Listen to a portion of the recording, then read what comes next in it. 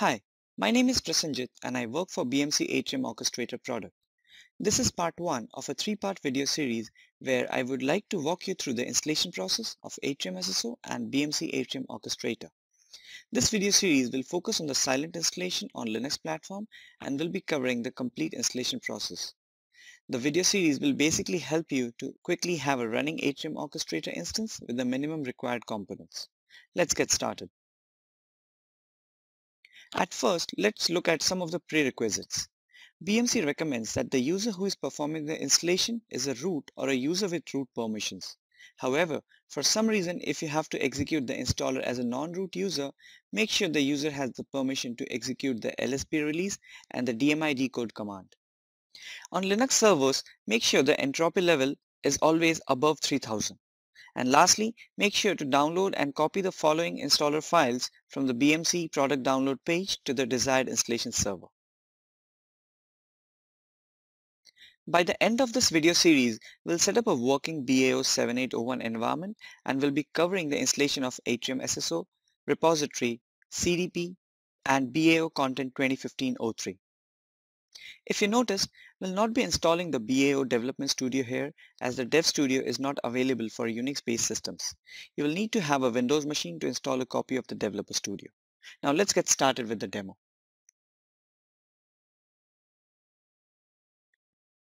In order to install Atrium SSO and BAO on Linux environment, we need to create the option files. These option files are passed as an argument to the silent installation command. So at first, navigate to this URL. Scroll down and locate the section with the sample file to install Atrium SSO.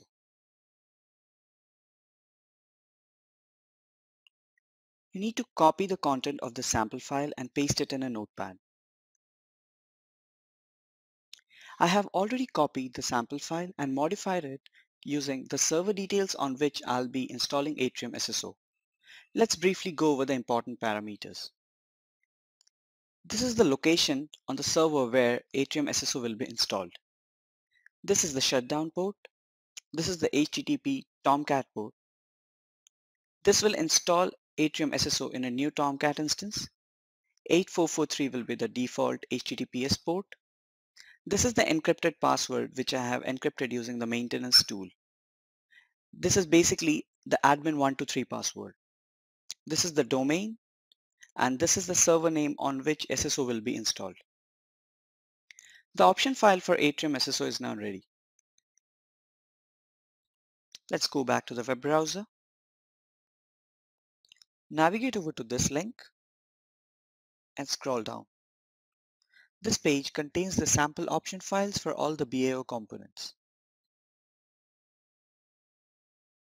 This is the sample file for the repository and this one is for the CDP. Copy these sample files and paste it in a notepad. I have already copied the sample file and modified it as per the server details on which I'll be installing the repository and CDP. Let's go over the content of the file. This first entry controls the location where the repository will be installed.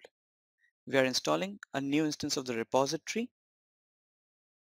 As you can see, this parameter controls whether to start the service after the installation.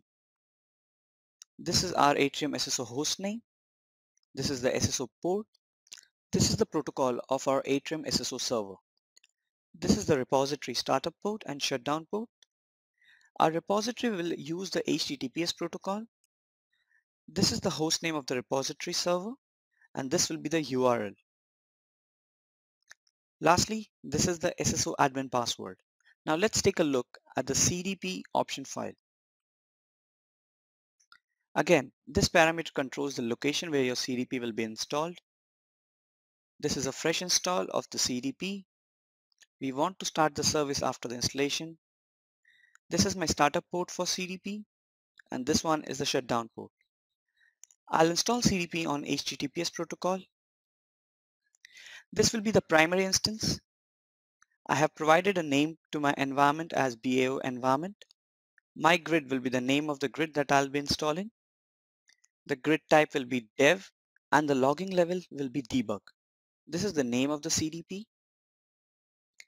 I have provided the cert principal as BMC software and the password as admin123. This will be the port used by the peer communication. On this machine, I have the repository installed. This is the repository protocol and this is the repository port. This is my SSO admin name along with the password. We want our service to start after installation. This is the host machine on which the CDP will be installed, and this one is the CDP URL. Lastly, we need to prepare the sample file for the content installation. Navigate over to this link and scroll down. Copy the sample file content and paste it in a notepad. This is my sample option file for the content. Let's quickly go over it. This is the location where I'll be installing the content. I want to install all the content back. The install type will be custom. This is my repository protocol, and on this machine I'll be installing the repository. 9080 is my repository book, and this will be my AO admin username and password.